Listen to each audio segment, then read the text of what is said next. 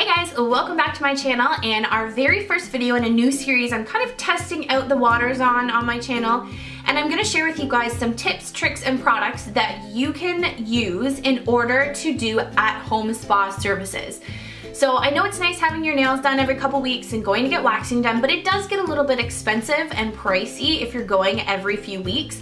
So I want to show you guys that you can do all of these services at home with a little bit of practice. So this very first video was requested by one of my subscribers on Twitter, Erin. Thank you very much. And if you guys aren't following me on Twitter, I'll leave my link to it in the down bar, but I just find that's the best way for me to be able to interact with you guys because I get the notification straight to my phone and I can comment back to you guys right away. All of the products that I'm going to be using today I will list in the down bar, and I will also give you guys kind of a rundown on the basic pricing because things do range in prices depending on where you get them from. But you don't have to use all the same products that I'm using. I'm just going to give you guys my recommendations in the down bar, and for some of them I will give you like a couple different recommendations for certain things because it's all based on trial and error. You're going to find things that work for you that don't work for me or vice versa. So just do your research and try stuff out. So without further ado, let's get into the video. So you're going to want to start off with natural clean nails. You're going to need a buffer block, which I've just cut into 3 smaller pieces. You're going to need a cuticle pusher. You are going to need some form of sanitizer. So 99% alcohol will work for this, but I prefer to use the NAS 99 by OPI. It's a nail cleansing solution that is specially formulated to use with gel and shellac, so it works the best for this process. You're going to need some lint-free pads. So you're going to want to make sure they're lint-free. If you do use a regular cotton pad, it's going to deposit little pieces of cotton and lint on your nails, which will cause your shellac to peel and lift. Of course, you're going to need a base coat. So the one I'm using today is the Gel Color by OPI, but you can use any that you like. You're going to need a top coat. So this is the Gelish Matte Top It Off top coat. Again, you can use anything that you prefer. And you're going to need a Gel Color coat. So this is a white that I have in my collection. You're not going to be able to use a regular polish, which I'll talk more about in a minute. And this is optional, but this is the CND Solar Oil. It's a cuticle oil, but you can use coconut oil as well. And of course, you're going to need a light. So you can use either an LED or a UV light. Either will work, but you just want to make sure that the light has a mirrored surface. This is going to make sure you have an even curing.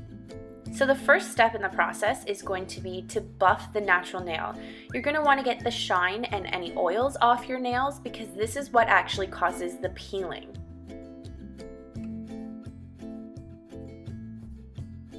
Next, you're going to use a cuticle pusher to push back your cuticles and remove them. I just use the opposite side of that tool. You don't want any cuticle on the nail because if you get the shellac on there, it's going to peel from the top half of your nail. Shellac isn't meant to adhere to skin, so you will have problems if it does adhere there. Next, we're going to sanitize the nail using the NAS 99. This is just going to remove and dehydrate any of the oils on your nail. So starting off with our base coat, we're applying this in a nice thin layer. You're going to want to make sure that all of the layers of shellac that you apply are thin. The thicker you apply your shellac, the faster it's going to chip and peel. Now I'm setting this for 190 seconds. Now I'm just sharing with you guys how I apply it to my dominant hand using my non-dominant hand. So I start in the center of the nail, drag it down, push it up towards the cuticle, and then do the sidewalls. This does take quite a bit of practice, but make sure you don't get any of the shellac on your skin. That's going to cause peeling.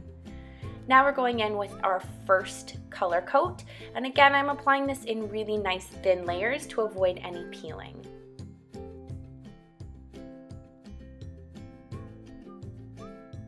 If you do get any on your skin, I just like to use the cuticle pusher and just make sure I remove it before we set it in the light. Don't worry if it's a little bit streaky and sheer. Going in with our second coat will definitely hit that opacity that we're really looking for.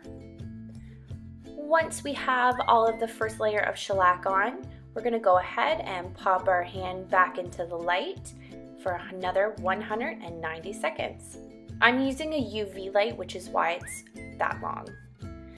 Now we're going to go in with our second coat, and as you can see, we're definitely increasing the opacity on this color. Now the reason I said you don't want to use a regular nail polish, regular polishes have certain chemicals and ingredients in them that do need to dry, where the gel and shellac need to be set in a light. Here I'm going in and using what's left on the brush and capping the ends of my nails. This is going to help to ensure that the tip doesn't chip, and set it for 190 seconds. Now we're going in with our top coat, and again we're going to want to use nice thin layers.